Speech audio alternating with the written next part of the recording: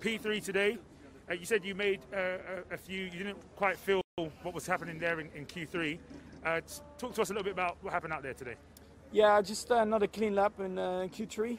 Just some odd mistakes which haven't happened in a long time. So not a good lap, but nevertheless we're still up there, you know. And I think we have a good race car.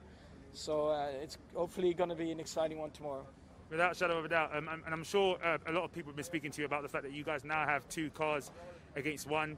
It's kind of a reverse of what it was in Bahrain. So you guys have got strategy on your side. Yeah, but so we all need a clean start, and a lot of things can influence what's happening on track. So we just have to wait and see what's going to happen tomorrow. But it's good to have the cars there on the grid, and then we'll see, and we'll just follow what's happening during the race.